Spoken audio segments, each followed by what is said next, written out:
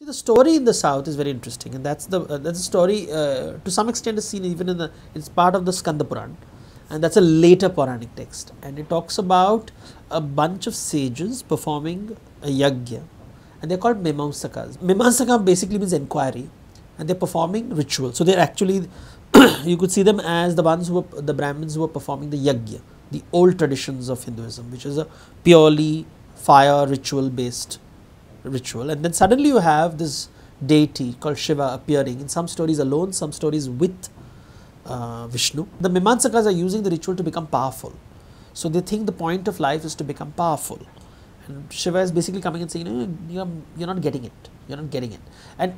words will not be good enough to explain it, therefore I shall explain it using gestures.